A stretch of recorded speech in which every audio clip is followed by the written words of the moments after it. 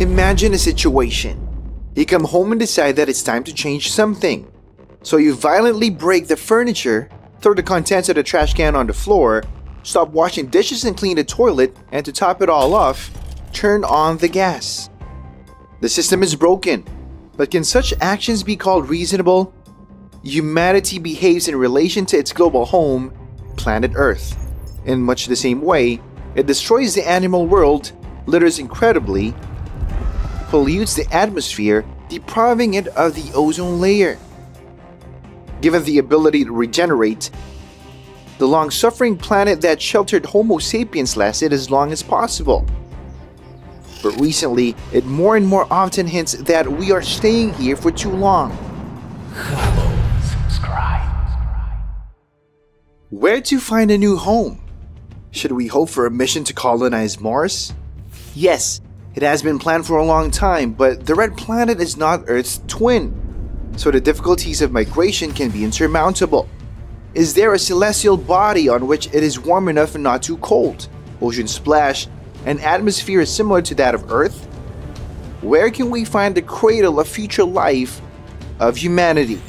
Attention to the constellation of Taurus. The Kepler telescope in March 2018 discovered in this location an object that supposedly has almost the same characteristics as the Earth. By a strange coincidence that has developed recently, the planet under the code name K2155d is located next to a red dwarf, a rather calm but dim long-lived star. A double of Earth has been discovered in the company of 14 other planets, but the conditions on them are unlikely to seem comfortable for the emergence or maintenance of life. The climates and temperature parameters of these objects are unfavorable, if only because their distance to the Sun is too small. The year on each of them does not exceed 40 Earth days. In such cases, tidal forces act and the planets, being unable to turn away from their star, are constantly fried on the side. This means that on the illuminated surface, there is a hellish heat similar to that of Venus, and on the dark surface, there is cold and darkness.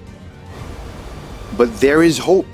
If at least one of these planets is shrouded in a dense atmosphere, then the situation will change. Due to the distribution of heat, the temperature in both hemispheres is relatively stabilized, although this will cause a hurricane of unprecedented strength. And yet, many astronomers do not believe in the existence of adequate conditions for the start of evolutionary processes on planets that circle too closely around red dwarfs. The absence of a magnetic field and strong flares from the star make the development of life on celestial bodies unthinkable. Despite the longevity of such celestial bodies, all this is true, but not for K2155d, according to Japanese scientists. A planet similar to Earth is located in the Goldilocks zone, so the formation of life on its surface is quite likely, although it probably looks at its star one-sidedly. The object contains 3 Earths and is 200 light years away. It is still difficult to study the celestial body in more detail, but NASA has planned a mission designed to clarify the conditions on 15 discovered planets, including K2155d.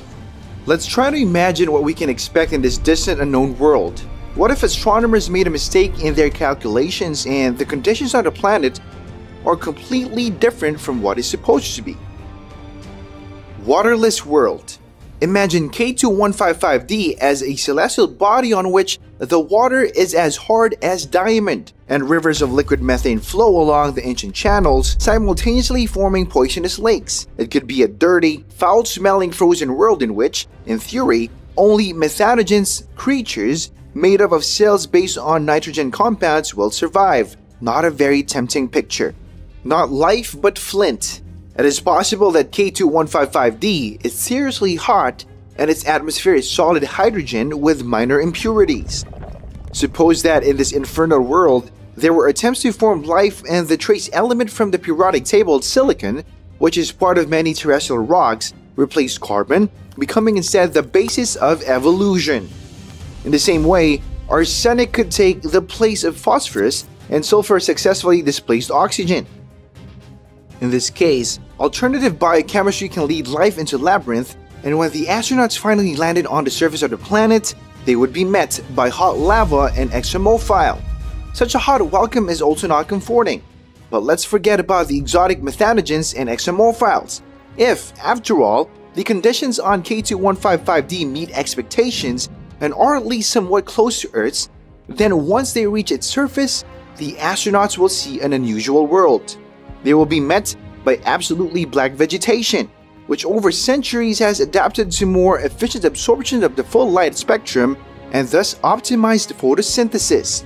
Perhaps the plants on K2155d have got filters that protect them from the radiation periodically emanating from the parent star and also increase the volume of the root system so that the most severe storm does not carry them away. On the side that is always turned towards the sun, people will see a huge ocean, land and mountains illuminated by a ghostly reddish light. Due to the fact that the sun never sets in one hemisphere, the shadows cast by rocks and vegetation will remain unchanged for centuries. According to convergent evolution, and conditions similar to Earth's development should take place according to a well-known scenario, so it is possible that the aliens will meet even animals on K2155d, small and completely deaf due to the fierce wind. Scientists believe that if the planet is inhabited, then most likely it will not be completely covered by the ocean. After all, in this case, all the substances necessary for the course of chemical reactions will be buried under the thickness of the liquid. Anyway, the celestial bodies circling near red dwarfs are definitely candidates for a potential registration of humanity. Who knows, perhaps a century later, our descendants who are not at all like today's people will watch their blood-red sun, which never goes beyond the horizon, occasionally remembering the Earth, a planet that has long sunk into oblivion. We are always up to date with science news because our channel keeps up with the